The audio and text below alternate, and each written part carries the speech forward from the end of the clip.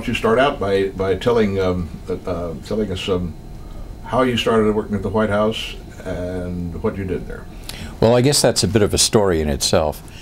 In 1965, I was practicing law in New York, and I was bored, and I had supported Johnson in 1960 anyway, and I wanted to get into the Johnson administration. So I went to speak. Well, first I came down here and I did a little exploring myself, and I saw how tough it was to get into a position of real responsibility. So I went to see a very close friend of the family, one Edwin L. Weisel Sr., who was a close friend and lawyer of President Johnson's. And with Eddie's assistance, I eventually found myself in the chambers of Justice Fortas, who was also an acquaintance of my family's, not a close friend. And between the two of them, I eventually, first of all, got an offer from AID to work in the General Counsel's office, which I found attractive. And then shortly afterwards, found myself invited to visit with Marvin Watson. And Marvin interviewed me. Then he sent me to see Jim Jones, and Jim interviewed me. And at the end of the interview, they said that they wanted me to occupy a second slot that the president had just given Marvin alongside Jim Jones. And I thought that was wonderful, and I was sent off someplace to fill out a whole bunch of forms. I had never worked for the federal government except when I was in the service. And I found myself cheek by jowl with Bill Moyers, who was, so I must have been in the press section. I don't remember exactly where I was. I filled out these forms and walked out of there on air. Marvin saw to it that my FBI clearance was done in 10 days, which I, in thinking about it, must have been something close to a miracle. And then shortly thereafter, Marvin called me and he said the president had changed his mind about giving him the second slot, but he wanted me in the White House, and why didn't I go and accept the job that I had been offered at AID, and he would call me when he had something. So I did that. I spent 4 wonderful months in the General Counsel's office of AID, and sometime in August, Marvin called me. This is August 1966. Marvin called me and he said, I want you to go over and talk to Bob Comer. So I did. Bob interviewed me, and he said that he had read in my resume that I had been a prosecutor in New York, and that's exactly the sort of person he wanted. He didn't want someone who was going to spend all of his time collecting signatures on cables. So I thought that I had my marching orders there. I was told to report for duty on at the beginning of September. That was Labor Day weekend, and I was told, with absolutely no experience or background in this, that my first duty was going to be to participate in the advance for a trip around the country which the president was taking in support of Democratic candidates in the midterm elections. And I was dispatched to a place called Vandalia, Illinois, which is outside of Dayton, where it was my task to arrange for the reception that the president was going to receive when he arrived by plane at the Vandalia airport. This was a new experience. I loved every minute of it. Thank God there were some other people around to tell me what to do. And that started me off. At the end of that weekend, I was in my new office in the EOB and started to work on the task of that office. Now, I should explain that that office consisted of the following individuals. It was Bob Comer, Komer, who ran it. Bob had had a career in the CIA. He had served as McGeorge Bundy's deputy in the National Security Council. And not long before I saw him, he had been asked by the President to form a new office separate from the NSC, which would be responsible for coordinating the activities of the stateside agencies that were supporting the war in Vietnam in every respect save for main force military. That, of course, was run out of the Pentagon. But it did include such things as aid, information, counterinsurgency, support of the government of South Vietnam, and so forth. Not the diplomatic work, that was run out of the NSC. So Bob was in charge of the office. His deputy was Bill Lenhart, who was a senior Foreign Service officer. And then there were two economists from RAND, Dick Moorstein, who I guess probably died in the 70s, and Chuck Cooper, who I think is still around. I haven't seen him in years. And then there were three others. There was Bob Montague, who was our defense liaison. He was a colonel in the Army, had a very distinguished background and had served 4 or 5 years in Vietnam. And Dick Holbrook, who was assigned to the office by the State Department and who had just returned from, I believe, 4 years in Vietnam. He was a close friend of Bob Montague's and was the person, I think, who brought Bob into the office. I had a predecessor who was another Foreign Service officer named John Sylvester, who for one reason or another didn't get along with Comer, and Comer was looking for a replacement for him, and that was me. So I was the, what is it, 7th member of that staff. We were located on just at the main entrance of the EOB, as it was then called. To the left as you walk in the front door. We had a suite of, I don't know, 4 or 5 different offices.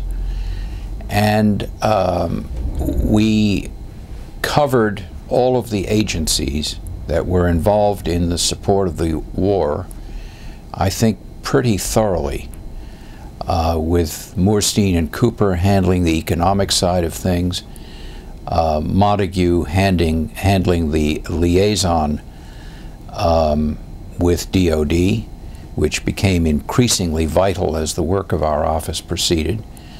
Holbrook focused almost exclusively on state, and not state's diplomatic work, but the support that state was giving to our advisory effort in Vietnam, which eventually grew into something else that I can talk about later.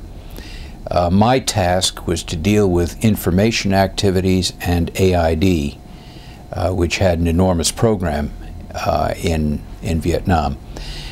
One of the interesting and important aspects of this was that the work which these agencies did in Washington somehow got transformed into a different kind of work in Vietnam, so that, for instance, AID's traditional work of economic assistance and training and so forth, when it got to Vietnam, involved working very closely with officials of the Vietnamese government to make that government work and to give it the wherewithal, the advice and the money to allow it to function at some, at least minimally effective level. This was very often done on the edge of the battlefield. Sometimes the battlefield overlapped into the work that AID's people were doing. And the same is true of states people. They were involved in this advisory effort, as were a fair number of military types. So things that happened out there were different from what the agencies in Washington were accustomed to doing. And there was a kind of, it was sometimes difficult to bridge that gap. particularly for the Foreign Service officers who were out there and who were not accustomed to hands-on type of operations. I was there, I arrived there on, as I say, early September. By December, I had been told to take my first trip to Vietnam, which I did. That lasted through almost the entire month of December and part of January. And my major task on that trip was to deal with the question of port congestion in Saigon. Things had gotten to the point where the port of Saigon, the Saigon River, was so jam-packed with loaded cargo vessels, which, by the way, were sitting docks for VC on the other side of the river, that stuff simply wasn't getting in where it was needed in any kind of reasonable time frame. And I spent much of the month of December investigating the causes of the tie-ups there, and submitted a report. While I was there, I was asked to do some other things, and one of these had to do with the whole question of how we should be dealing with Vietnamese refugees. That later became a major preoccupation of mine while I was there. I mean, while I was in this job. The question of how to deal with refugees had a great deal to do with the further question, the fundamental question in the war, of how to control population. Part of the struggle in this war was the issue of who was going to control population. We did not usually deliberately generate refugees, but when we did, the question arose, were we going to let them go back to where they came from, where in most cases they were under VC domination, or were we going to move them someplace where we could control them? So this was a whole issue which I spent much of the next year and a half or so dealing with. There were other issues. My second trip to Vietnam, which occurred at the same time of the next year, that is December, January, and early February of 67, 68, there was the whole question about how to organize the U.S. mission to deal with these very different kinds of issues that we were dealing with basically for the first time. And I sat down with Frank Wisner and a few others in the U.S. Embassy, and we sketched out the first effort which we made to organize the Vietnam side of our mission. We produced something called OCO, the Office, God, I can't remember what it stands for anymore. Office of, I can't remember. We'll have to leave that to the historians. OCO combined all of the U.S. agencies represented in the embassy, with the exception of the military that remained outside of it. And its task was to coordinate aid, information, counterinsurgency, the advisory effort with the Vietnamese government, and all related issues. We got that set up, and it soon appeared that OCO was not sufficient because it didn't include the military. And so a new organization was formed, and I worked with Frank on this, to create something called CORDS. Now let me see if I can remember what that meant. Something of revolutionary support and development. Whatever. Anyway, it did include all of the agencies, including the military, involved in counterinsurgency advisory efforts and so on. And that one lasted until the end of the war. And in fact, Bob Comer, about halfway through my stint in this job, was asked to go to Vietnam to take it over. And he was succeeded in running the office by Bill Lenhart. Now I can go on and on. What direction do you want me to go in, Harry? First of all, one historical question: was this operation created in the this whole thing of Comer's created in the Johnson time, or was it a holdover from Kennedy years? You mean his office in the White House? Yeah. No, it was created by Johnson. By Johnson. Just before I got there in 1966. It would have been late 65 or probably early 66 sometime that it was created. And did President Nixon keep it going? You know, I don't know. I can't answer that. So far as you know. Oh, no. No, it was a temporary office, and it was specifically for the Vietnam War. When did you first meet President Truman? President Johnson? I had very little contact with him personally. I met him on several occasions in the West Wing when I was taken over there or asked to participate in some meeting. Never spent any time one-on-one with him. I was far too junior. Do you have any impressions of him? Yeah. An overpowering impression. I don't think I have ever encountered a person with such magnetism and such an overpowering personality and physical presence.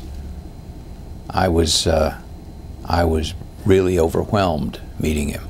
And I can't say that about anybody else that I can think of that I've ever met.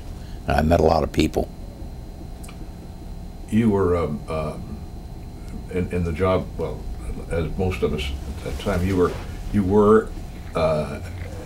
a supporter of his policies in Vietnam. Very much so. Have you ever changed your mind? No. Did you ever have much contact with Walt Rostow? Very little. Very little. It was quite clear to me when I first came to Comer's office that Comer wanted to handle all of the outside contacts.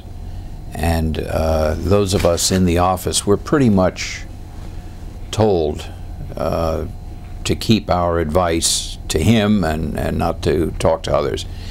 Now, that broke down when, fortunately, I was invited to join the White House mess. That was invaluable for me because I used to go in very early every morning and have breakfast with some of our colleagues there. That may, in fact, be how you and I first met. Maybe. And so through the mess, I was able to meet a lot of other people in the White House and to establish personal relations, which in many respects have lasted, many cases have lasted for years. But our work was all channeled through Comer. What kind of a guy was Comer? Very strong personality, forceful, very intelligent, did not easily tolerate fools. He intimidated a lot of the people who dealt with him, and those people who were intimidated by him generally tended to dislike him. Those who were not intimidated by him found him an interesting and I thought a very useful public servant. I liked him very much personally. We got along fine. And while I recognized that sometimes there was a bit of excess in the way in which he expressed himself, I thought that I understood that and could discount it, and that there was still an awful lot there. I thought he was very good at what he did. And Lenhart? different story entirely. I had the impression that Bill didn't like being where he was not a supporter of what the office was trying to do, and was pretty well disengaged from it. And after Comer went over to Saigon to head Cords, the office did virtually nothing. And that was the point at which I went back to Marvin, and I said, look, I'm wasting my time here. Nothing's going to happen as long as Bill Lenhart is running this office. And Marvin was just about then to be appointed Postmaster General, and he said, okay, you come with me. So when he went over to run the Post Office Department, which you remember was a very different sort of thing than it is now, he made me his judicial officer, which put me in charge of the in-house legal system of the department. And I think that he relied on me for a lot of advice which he didn't feel comfortable taking from the people who were there and whom he regarded, rightly or wrongly, as Kennedy people. Incidentally, one of our colleagues, Sherwin Markman, is helping Marvin write his memoirs now. Well, Sherwin and I talk about it a great deal, and we counsel, he and I, in many email exchanges about how to deal with this, because it's not so easy. Marvin's wife is very ill now. I didn't know that. Yeah, and Marvin has been very much distracted by that. Oh, sorry. Did Bill Lenhart ever know about your dissatisfaction with the way the office is run after Comer left? I don't know whether he knew it or not. I never sat down with him and said, look, you are not carrying out your mandate. I didn't feel that it was my role to do that. Furthermore, I had been in government a fairly short time when this happened, and I was still feeling my way around. I knew what I thought about the way he was running it, and maybe he got the feeling that I felt that way, because I asked on a number of occasions that the office take certain initiatives which he almost uniformly vetoed. And so I eventually, as I say, I went to Marvin and I told him what I thought of it. You have mentioned 2 trips that you made to Vietnam. Did you make another one, or were those? No, those were 2. One was about a month and a half, and the other closer to 3 months. 3 months? Really? Yeah. Do you ever have much contact with General Westmoreland? Some, but not much. Usually when he came to Washington, not when I was out there. Where, during the 3-month trip, where in Vietnam did you go? All over. All over? Yeah. The various things that I was asked to look into when I was there, much of which in the second trip involved this issue of refugees that I mentioned earlier, took me from one end of the country to the other. There was hardly an important part of the country that I didn't visit, and so I formed some very clear impressions about what was going on there and what wasn't getting back. What wasn't getting back? I spent a lot of my time with a young group of Foreign Service officers and military officers whose task it was, largely for Cords, but also for the embassy, to assess the progress of the war in various different respects. I had enormous respect for them. They've remained, in many cases, lifelong friends. And through them and through the observations that I was not uniquely but unusually allowed to make all over the country, I came to the impression that that the civilian leadership of the government was not getting the full story of what was happening in Vietnam. Civilian leadership of the government. Our government? Yes. The President, the White House, perhaps even some of the civilian leadership of the agencies.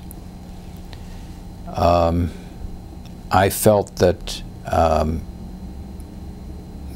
the biggest single problem that I observed was that our can-do attitude in all respects regarding the civilian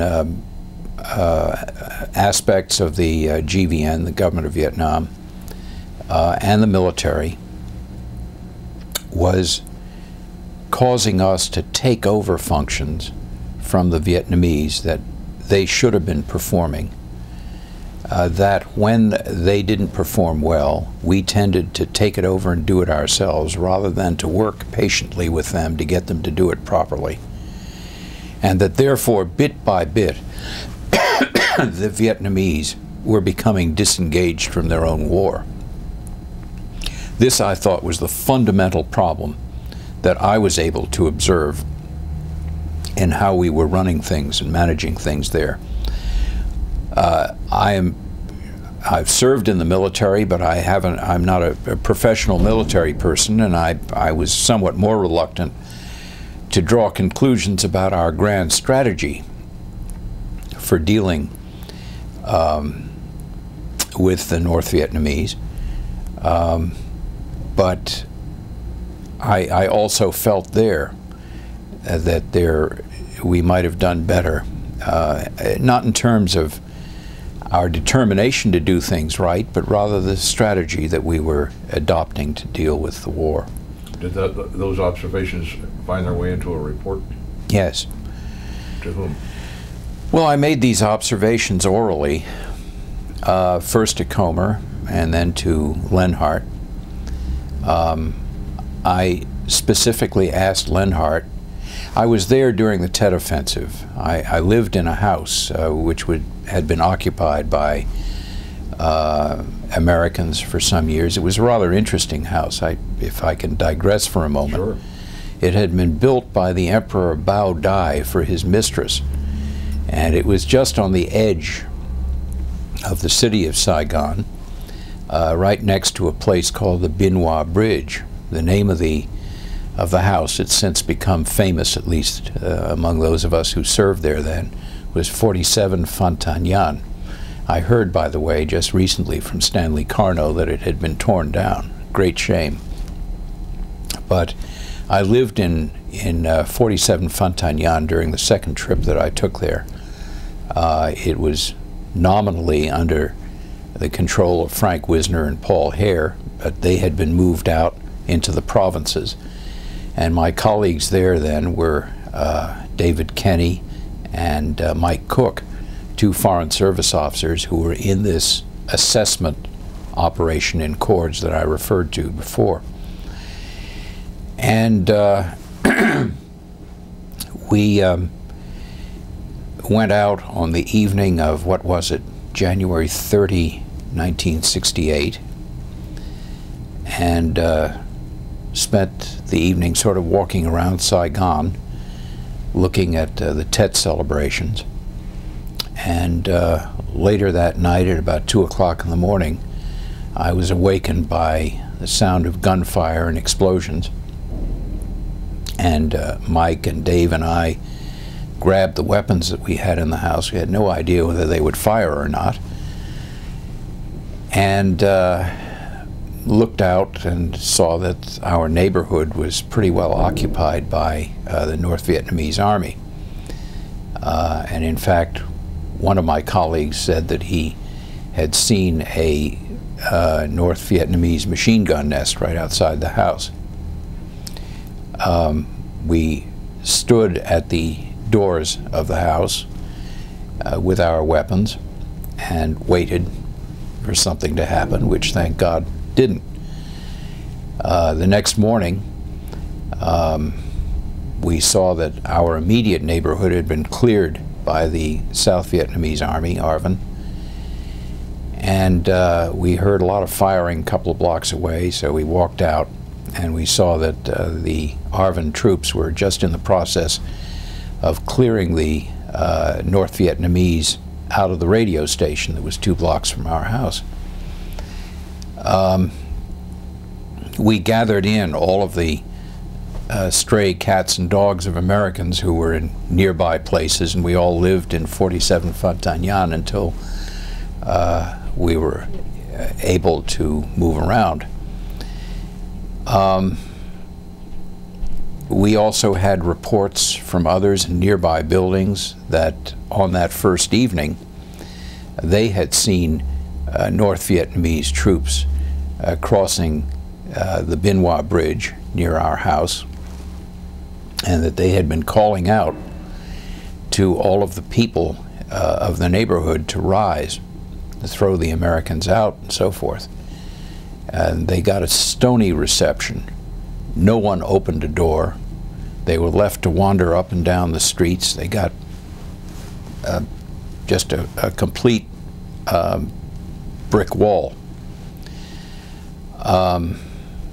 All of this and the observations I was able to make of the fighting around Saigon after the first night, which was quite extensive, brought me back here in mid-February with some fairly sharp observations. Again, to Leonhardt. To Leonhardt. And I thought that it might be useful if he could arrange for me to see the President to report to him what I had seen. I asked him to do that on a couple of occasions after my return, but it never happened. And it was quite obvious that he was not interested in having me do so. Do you think that the LBJ Library would have anything that reflected this at all? I doubt it. It's interesting. The only person I've ever told this to is Marvin. I mean, you know, in the official chain. An ancillary question first. Do you have any interest in going back to Vietnam? Oh, I'd love to. Would you? Yeah. I haven't been there since February 11, 1968, when I left after Tet. Peter, what do you, in your judgment, what should have been done? What went wrong in the war? Well, I think what started to be done after General Abrams took over was what should have been done much earlier. I think Abrams had a completely different strategy. He was more interested in control of territory and people, which was one of the subjects that I was involved in, and less interested in chasing around to try and find North Vietnamese units to attack. I mean, he did that too, but he felt, I think quite rightly, that by controlling territory, by controlling people, he would eventually put the North Vietnamese army in a condition where it could be much more successfully attacked.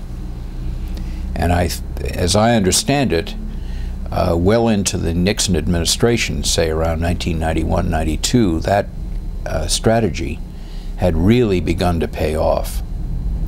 And it was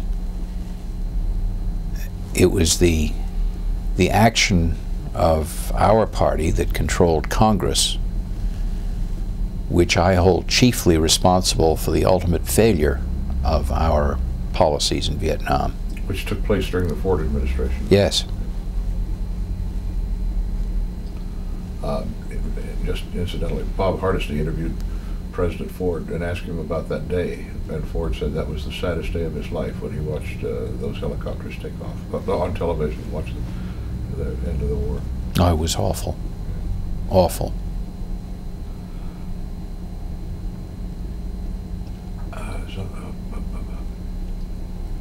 You know, I think this, I had no idea that it was going in this direction, but I think this this report, this observation of yours that didn't make its way to the President is really quite fascinating. Mm-hmm. You've never told that story before? No, I mean, not officially, of course, to friends. Oh, yeah, of course, yeah. What did you think of Marvin? I loved Marvin.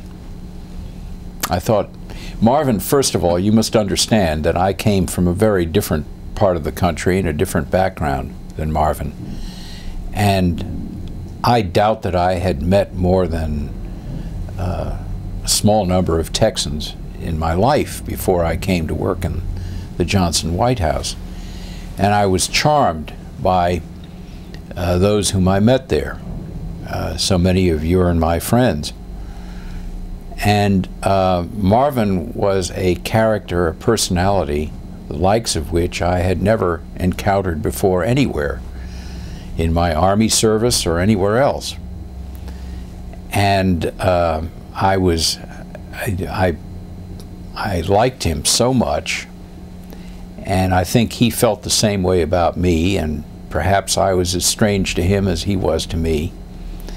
But he was part of an atmosphere in the White House that I grew to love while I was there. And I can say with absolute honesty that in all of my years in Washington since then, I have never seen a White House that I thought worked as well or that was as resourceful as Johnson's, or obviously as well run. I mean, there was never any question about who was in charge. And I doubt very much that I will ever see another one like it in my lifetime. I did have an opportunity to serve in one other directly in the Carter White House, where I was running an office that was in many respects similar to the one in which I had served in the Johnson administration. It was an interagency office, and its task was to end the trusteeship in Micronesia and work out some successor relationship, which I did. But the contrast between the two White Houses is just startling, and the two presidents. How did you? How did that happen? How did you get into the Carter operation? By accident. It was all due to my service in the Johnson White House. What had happened was that after that terrible 1968 Chicago convention, where, by the way, I accompanied Marvin. Marvin had been sent there by the president, and he brought 2 or 3 of us along with him, and I was one of those. After the experience of that convention and all of the political fragmentation within the Democratic Party that accompanied it, feeling as I did about Vietnam and about everything that Johnson had tried to do, I could not have been more opposed to the people who then proceeded to take over the Democratic Party. And I decided that even though I very much favored Scoop Jackson for the nomination, I didn't think he was going to make it. And I thought that a decent compromise would be Ed Muskie. So in 1970, I started to work for Muskie. We all know what happened to that. At his request, even after he had withdrawn, I went down to the Miami convention in 1972 to work for him. I had never seen such a zoo in my life, and I was really, really turned off by everything I saw. And later in the year, after the election, a group of us put together an organization called Coalition for a Democratic Majority, CDM. There were a number of veterans of the Johnson White House in it.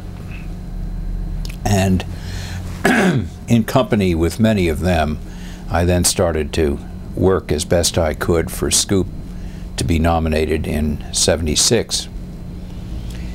Well, we know what happened to that. Scoop thought that he had an understanding with Carter about what kind of policies Carter would pursue if he were elected. He was elected, and one of the first things he did was to purge from his sight anybody that had anything to do with Scoop. One of the really fundamental mistakes that he made in setting up his administration.